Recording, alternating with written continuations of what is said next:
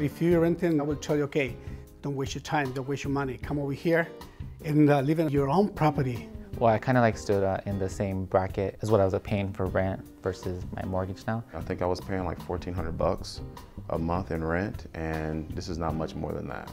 I'm a couple $100 more, but I'm still able to afford it and maintain. Saving, the money there, you invested your money in your property. It's going to be yours for your kids, for your grandkids, whatever. Why rent when you can buy?